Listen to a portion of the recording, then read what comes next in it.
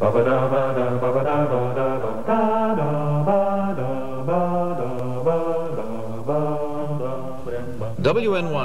TV presents Barbaralee Diamonstein and Cafe La Mama was one of the creative sparks that ignited the off-Broadway explosion. It continues to be one of the most highly regarded experimental theater groups in the world. It's a pleasure to welcome its founder, the remarkable Ellen Stewart. Thank you very much for joining us today. How did La Mama become La Mama? I suspect the warm welcome that I just gave to you was a little different than the greeting you received when first you arrived in New York nearly 30 years ago. Why don't we start from there? How and why, and for what reason, did you come to New York? I came to New York to go to Hagen School of Design. I never went to that school. Instead, I managed to be a designer. I worked at Saxford Avenue for 7 years for Edith Lances in her custom-made department. She was my patron. And so I did design for all those years without going to school. And all the while you were this designing woman, did you also have designs on the theater? I never had designs on the theater. It is only by a series of circumstances that I got involved. And mainly that was my interest in some people who wanted to do theater. Was your family involved in the theater? One brother and one friend, yes. Well, how does one who is suddenly comes to New York, can hardly find work, several months later finds herself in an executive position at a major department store? I assume you were pleased and somewhat surprised by that success. Amazed. I never really believed it, but always I will tell everyone that I was like Cinderella and Edith Lances was the fairy godmother. Why did you decide to give up that career? Well, I was ill, and ill for a few years, to which I freelanced in several different stores in New York, in Paris, in London, and I used to earn enough money and then take long vacations or either go on unemployment. And on one of these vacations, which happened to be in Morocco, something happened and which eventually led to my... What happened? Well, really, you know, Miss Diamonstein, it would take a long time to tell the story. It is just that something caused me to remember what someone very dear to me told me many years before, and that I should have a push cart in which I would push beyond myself and it would take me any place I wanted to go. And came back to New York to have that push cart, which was going to be to do theater for these people. Well, along about 1947, Off-Broadway was founded. As I recall reading about, I was not in New York then,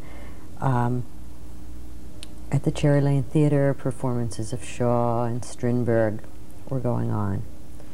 Then, along about 1958, a new movement started, what came to be known as Off-Broadway.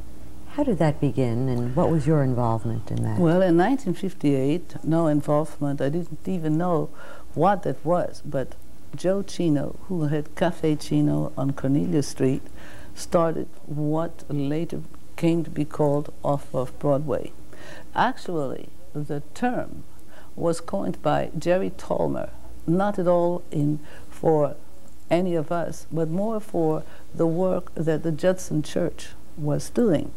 However, the term became finally put to all of us in the kind of work that we were doing. Cafe Chino and La Mama, which started in 1961, were so-called little tiny experimental places doing poetry, doing some dance, and certainly some plays that probably would never see the light of day in any other place. Along the way, many other little theaters have joined. The movement has become, this day, I think there are close to 300, some such theaters. And of course, you will find Off-Broadway or similar situations calling themselves Off-Broadway throughout the world. Any place that is off Broadway or off Broadway is considered off Broadway internationally. Yes, very much so. Where was the first shelter, the first housing for Café La Mama, and how did it get its name? Well, we talked a little bit before I tell you involved, but quick was 321 East 9th Street. My neighbors took a dim view that it was in the basement where it was. They had tried to get me out. I didn't go. The person, Mr. Slowatsky, who owned the building, defended my staying there, a wonderful man from the Ukraine. One day, an elderly gentleman, quite debonair, came to the little basement with a summons for my arrest because he had been told that a negress had entertained 15 white men in 6 hours. And he had come to arrest me for procuring. This complaint had been put against me from my neighbors. The man turned to be someone who had worked in theater several years before. We explained that we were making theater, and the 15 white men were my friends who took shifts, and anybody who could would come and work an hour, helping to put the floor in, helping to put the toilet, making the little theater. And he thought we should do this. He said we couldn't unless we had a name. Everybody called me Mama. He wrote down Mama, and somebody said a little more fancy, La Mama, and it was La Mama. Well, it's also moved since then. It has Yes. more than one location as well. Tell us something about the evolution of La Mama. Well, the evolution was certainly helped along by the city of New York, because in those days, one was not supposed to do entertainment without a license. So I was summoned many times, arrested by the police through the building department, and subsequently had to move constantly in order to keep doing what I was doing. The evolution happened simply, the fates deemed that each place that I moved was a larger place.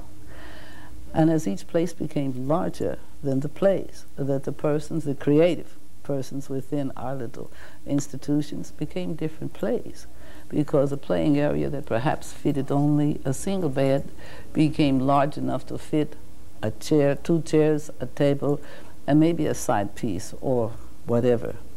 And this happened constantly, considering that we moved in 1963 to 2nd Avenue between 4th and 5th Street, and in 1964 we moved to 122 2nd Avenue, upstairs over modernizing, and in 1968 we had to literally run with no place to go. Bowl and Board on St. Mark's let me move there shortly in early '69, and in April '69 we moved to what is the present La Mama, and this was the place I was trying to build, which became our home. All those moves contributed to what is known as the evolution of La Mama. Is there a central philosophy in terms of the kinds of directors, the kind of plays, the kinds of performers that appear at your theater? And how is that arrived at? Who decides what qualifies? Well, people are La Mama's concern, really. And the potential, people or a person's potential, this is the thing that we are most interested in, and how that potential can be used to explore ways by which one can communicate with his fellow man. And hopefully that communication is love in any one of its dimensions. So all of our energies are trying to create theater that can do this. Thus, the theater that we do, or aim to do, goes far beyond the spoken word. It must go to the visceral. It must go to the gut. And that is what we do. We achieve this, I think, to a degree, to a great degree, with music, with dance, as well as we never do anything without a text. However, whatever text that we explore, we beg the liberty to explore in the text that that text can communicate beyond itself, that we may show it in any part of this world and it will be understood. It is our universal aim to communicate with all persons within the dimensions of love, if that will tell you. By those standards, what do you consider to be your most successful performances? Well, we've had several, and by those standards, I wouldn't like to name anyone in particular, because everyone, no matter the depth or the slightness of his contribution, that contribution has served to make what is the whole.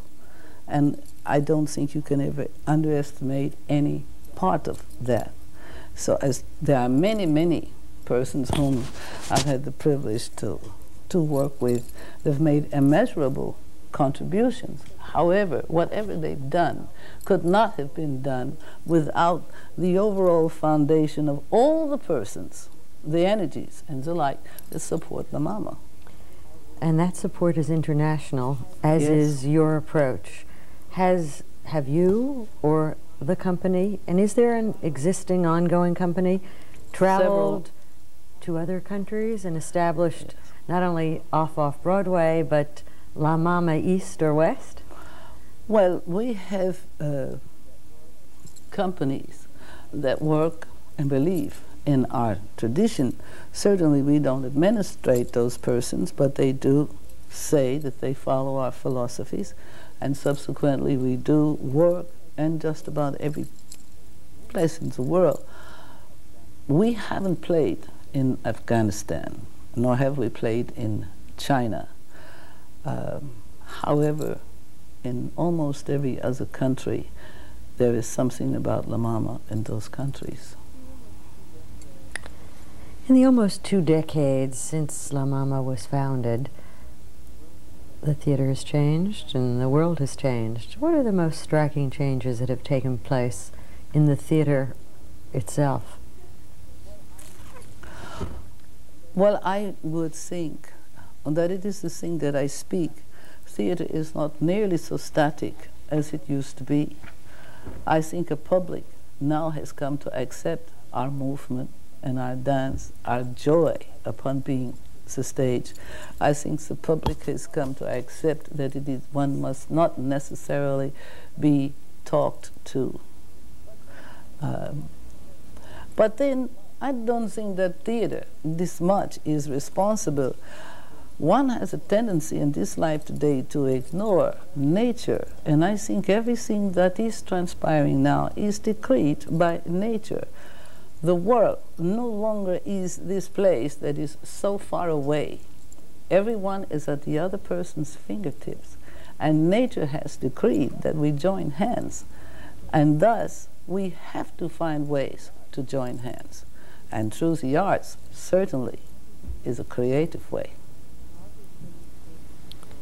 Well, obviously you search for wider and wider audiences for your message, so to speak.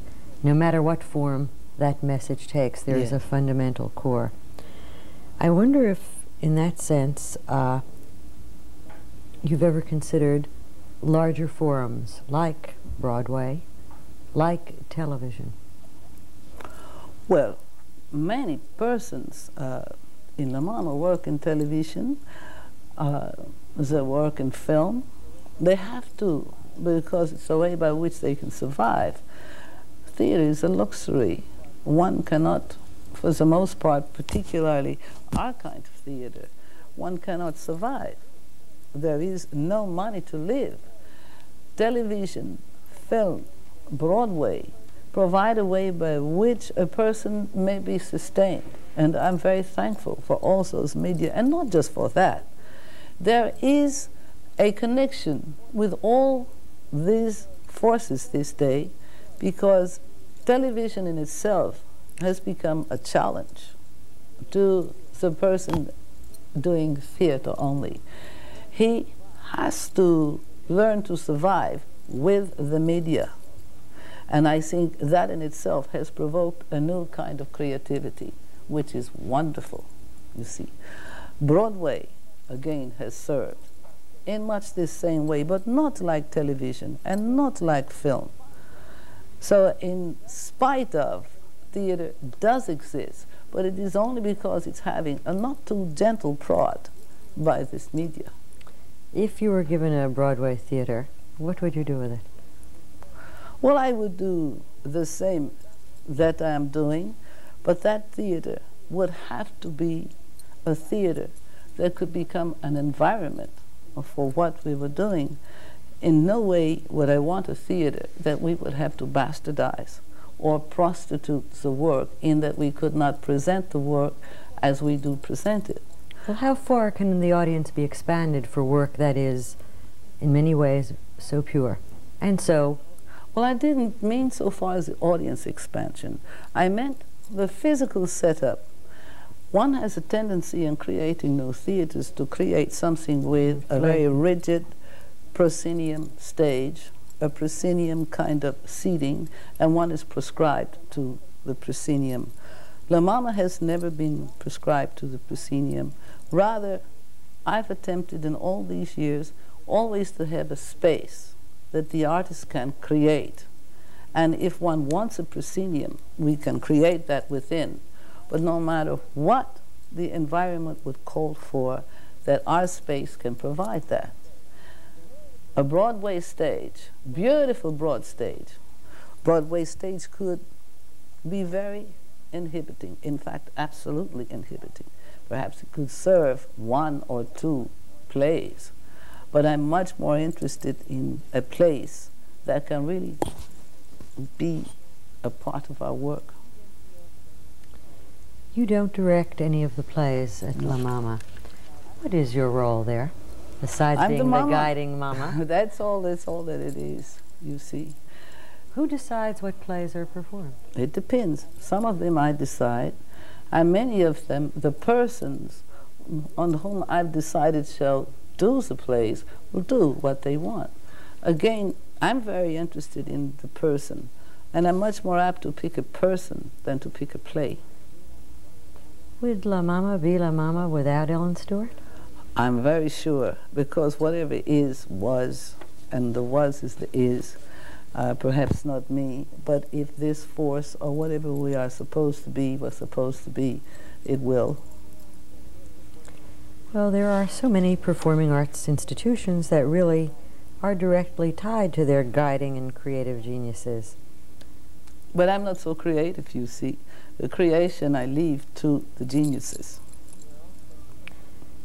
There are also so many performing arts institutions. You mentioned that just off Broadway, there are already 300. Many, if not all of them, fighting for a slice of that very narrow funding pie. Yes.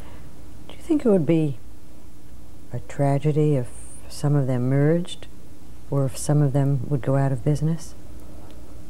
Well, I think it's I don't know about merging. I think if persons had the inclination to merge, that they should. I don't think they should be forced to because of an economic situation.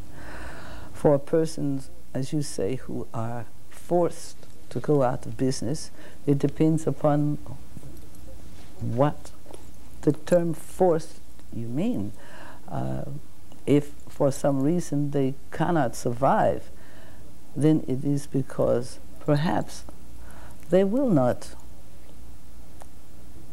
You know, we cannot always have, as we would have it, a particular situation. However, given the situation, one has to survive within that situation if one wants that situation, and all the good that it brings and all that it does not bring. And so if it is only 3 walls and one needs 4 walls, one has to provide the 4th wall. There isn't a performing arts or a visual arts institution in the country that I can think of that is not faced with the most serious of financial problems. Right. It's obviously the case, I assume, with your institution as well. How do you get funds? Well, we certainly have many people to fund us. The National Endowment the Rockefeller Foundation, the New York State Arts Council, Schubert Foundation. They have been just wonderful. You know, the Ford Foundation has helped us. But it's still not enough, really, for helped us on occasion for the kinds of Yes. programs you'd like to do. How do you go about expanding both the private foundation support, the public foundation support, and the general public itself? Well, we haven't been able to expand anything. Rather, we've had to tighten our sails. Quite the opposite. What we could do 2 years ago, we can no longer do. Why is that the case? Because we don't get the money. Is it because it's not this year's fashion to give to experimental theater companies, or is Well, I think foundations are slowly phasing out. it of the arts business? Yes, and it hurts.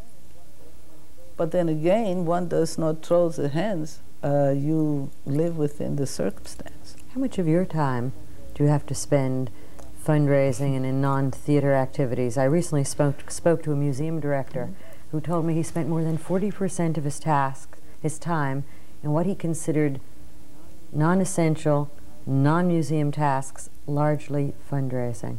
It must be very discouraging. You know, my dear, I don't think it is so discouraging, because considering with the United States, and we are quite bourgeois, I guess, to an extent. So far, we have not progressed that much. It has only been perhaps in the last 50 years that subsidies or anything like that, even for museums, for the symphonies, become a popular thing. And considering that we haven't been around that long, and it took England almost 2,000 years or 1,000 years to do anything about funding, and even at that it took them a long time to get started. We certainly can look across the seas, and I have. France has been one of our greatest benefactors. They've given La Mama a lot of money. Germany has given us money. We've gotten foreign subsidies which have helped us a great deal, you see. But all these countries haven't always funded their artists. And I think commensurate as to the longevity, if we would put how long we have existed in there, we're doing pretty good. And I think that we will do better. Do we need a national repertory theater in this country? How can we, in this country, have a national repertory company? We would have to have several, because our country, Germany, has several national companies, and Germany you can put inside any one of our states. So how can you take 50 states, the size, the area that we cover, and cover it with one repertory company? We do need national recognition. Do we need regional repertory companies? Right. Do we need ethnic ones too? What do you think of this new third world acting company? Well, when you say what do I think about the third world acting company, why not? We've had third world acting companies from the time of La Mama, huge third world programs, one of which is going on now in conjunction with the Year of the Child. We have our persons here from Africa, from Asia, from Latin America. We've been doing this certainly since 1970. Myself, I've been working in Africa, in Asia, in Latin America. La Mama has a whole third world contingent that's quite large, that's been in existence, again, certainly since 1970. We have found groups and have groups that we work with still in Beirut, in Tel Aviv, in Morocco, in Chile. I could name forever, you know. We work in the Sudan, we work in Nigeria, we work in Ghana. And this is something we quietly have been doing all these years. And besides, these troops and our troops have visited these countries. They are on our stages. The Nigerian National Company has been on our stage. The National Company from Korea on our stage. So a whole thing about third world, it has existed, it does exist, and we've been doing it, so I don't see what such, except certainly we won't have $1 million to do it, but we do have a track record that we have been doing it for what? Almost 10 years. What's the emphasis of the program this year? Well, the Year of the Child, that program, there's been, and there is, a great deal of interest because we've done the first phase, and our delegates now will go both to Germany and to Sweden, the persons that have been interning with us, where they will continue the work. That's one thing that we've been doing. I'm very happy that the Rockefeller Foundation made it possible for Tadeusz Kantor to come from the Kriko Theater in Poland. Certainly think that this was a highlight. I was delighted that Joe Chaikin would do rearrangements at La Mama. So was the public and the press. Well, how important is the work of criticism to your theater? I mean, are you affected as much as, for example, Broadway by negative or positive criticism? Of course. A good critique, and we have a lot of people, and a bad critique, and we don't have anyone. But what is very bad for us is no critique. And that's what happened when the Polish theater came. Well, and it's not just the Polish theater.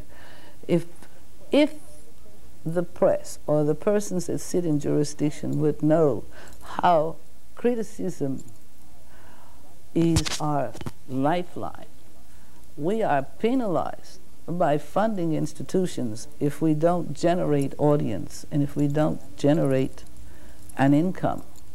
And if no one knows what we are doing, then we can't do this. So it's a vicious circle. If we don't get a critique, we don't get the public, we don't generate the income, and then how are you going to get funds?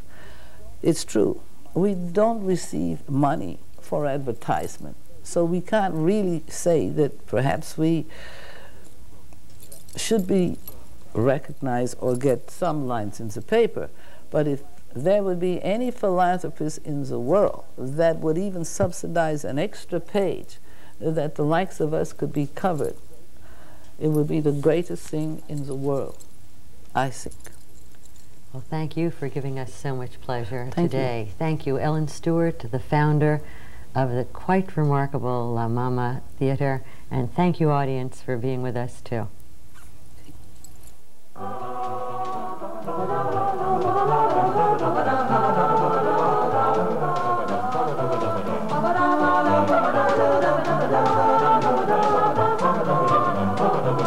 Thank you.